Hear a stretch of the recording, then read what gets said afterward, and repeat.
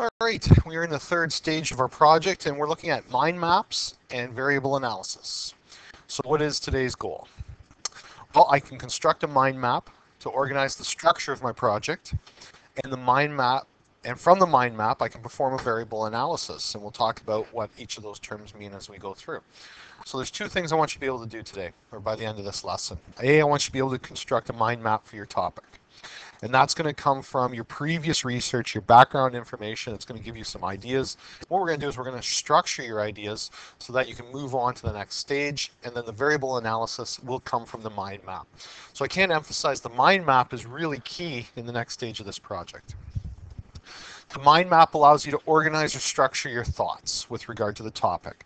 So this is going to stem from the research that you did. As I said, the background research. You're going to be able to take a look at that, and you are going to then be able to sort of create a mind map. So what does a mind map look like?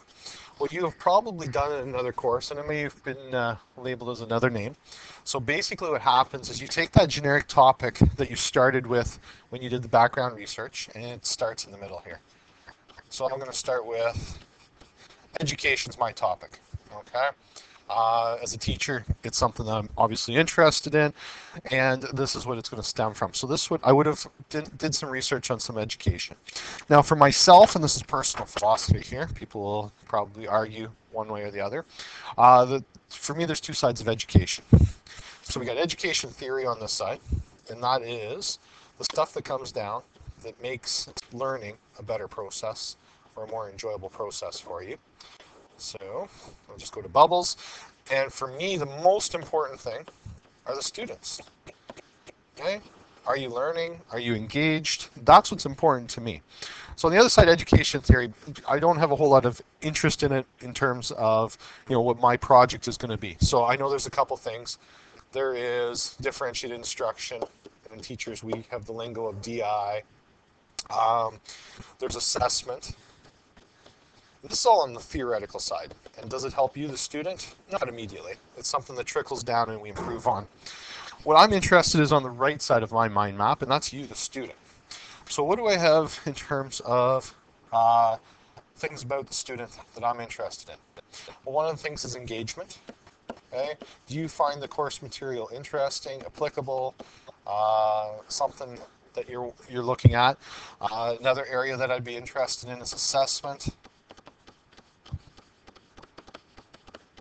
Okay, and off the top of my head, for assessment, we have oral. I still have the pencil and paper, pen and paper. And then from assessment, you have the oral, you have pen and paper, and then there's a whole bunch of others. And for me, I'm just going to simplify at this point as other. Okay. In terms of engagement, all right, we have what we call Socratic lesson. That's when I stand in front of you and teach. We have what we're doing right now. We have the flipped classroom.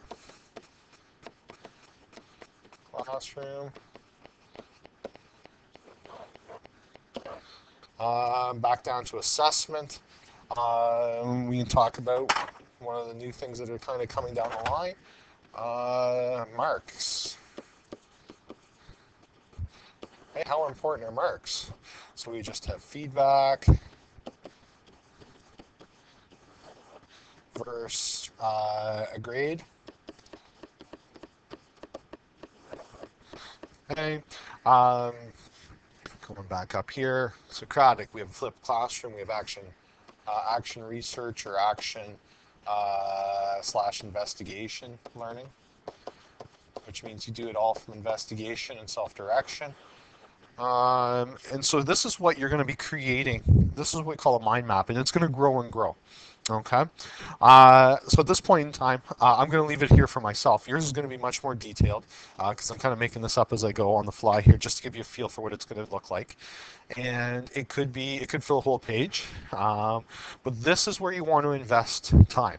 I can't stress this enough. It helps with creating a thesis. It helps with creating a survey. It's so important to take your time and think this out and make sure you have all the areas of interest or areas of possible research taken care of here. Okay, this mind map is so important. Okay, and I'm not gonna, like I said, I'm not gonna expand out anymore. You can get the gist of it or the feel of it. It's just expanding off on things. So as soon as you think of something, for example, when I wrote down DI on the left side here, whatever jumps to mind is what you want to write next. So DI, so I could have the whiteboards, for example. If I think of what is differentiated instruction, the whiteboards, smartboard. So I'm just kind of off the top of my head, when I write that down, what stems from that. What else do we have here? We have investigation.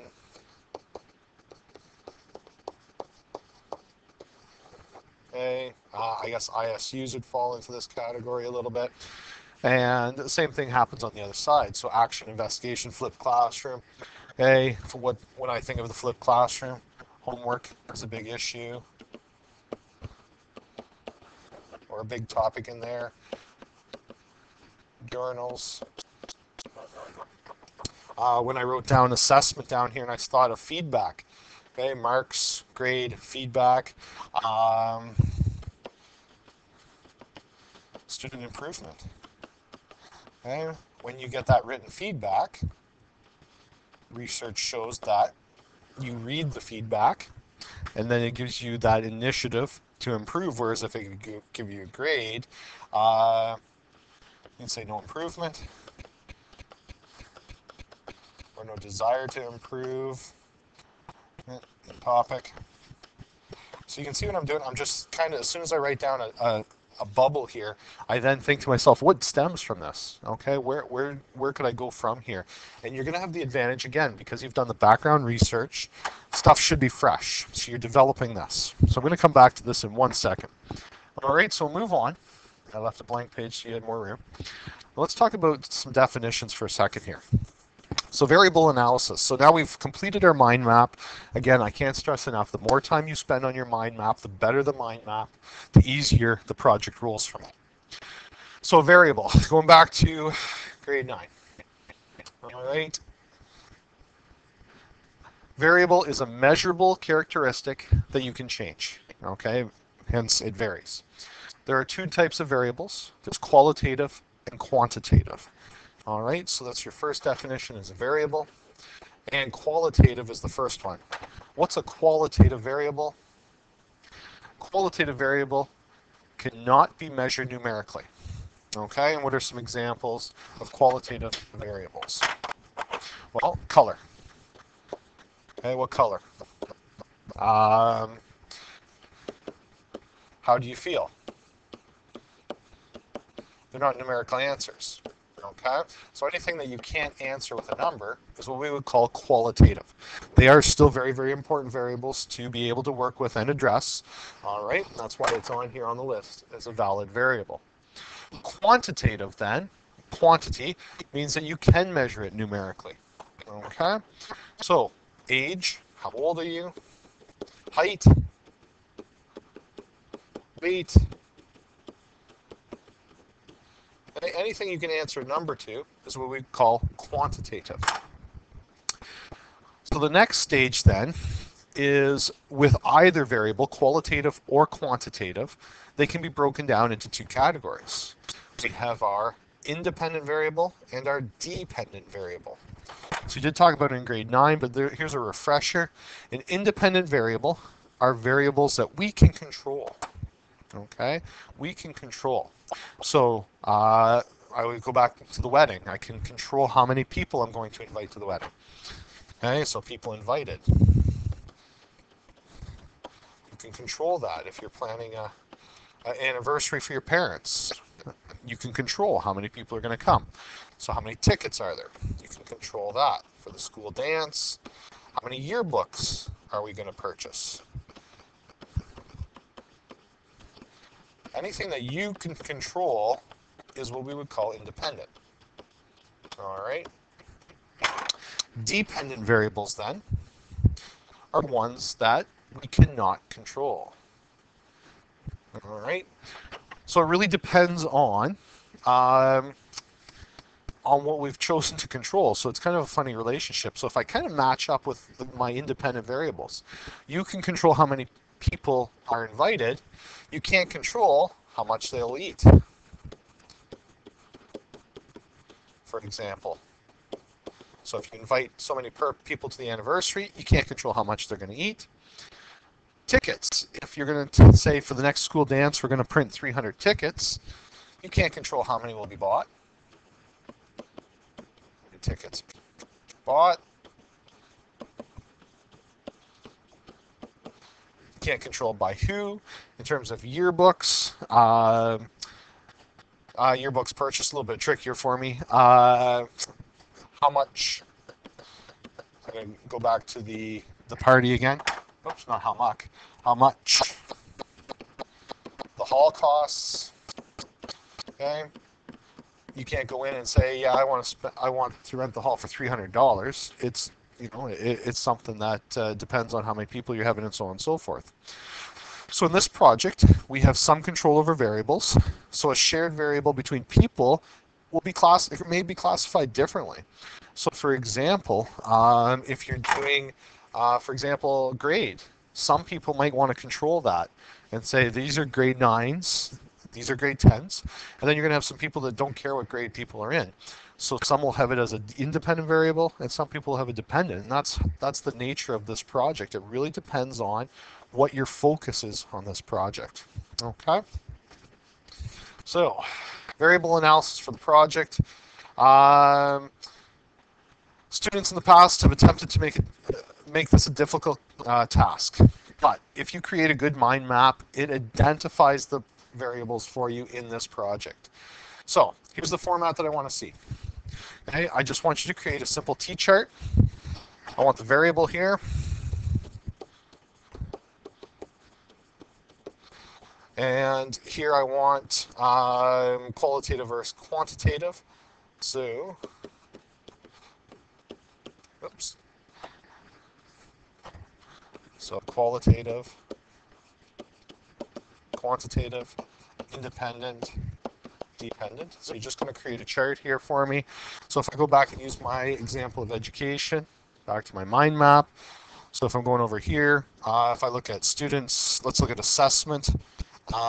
Students, assessment, engagement. So I'll come back here. So I might go with student type. I might go with assessment.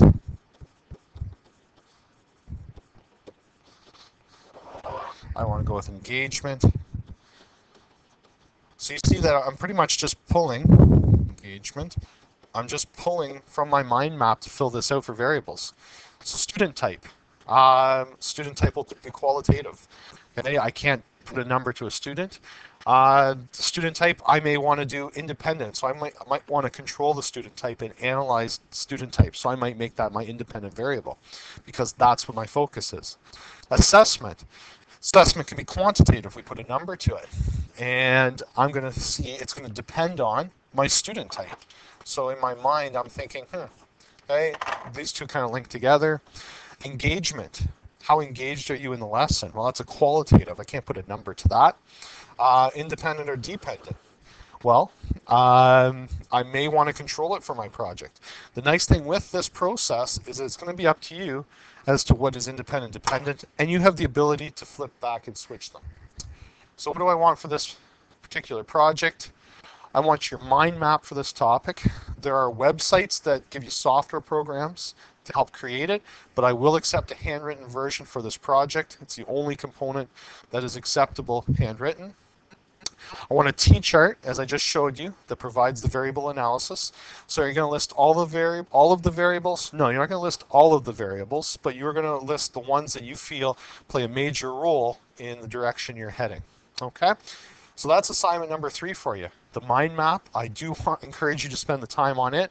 And then the T-chart. So you have 2 things that you're going to be handing in here.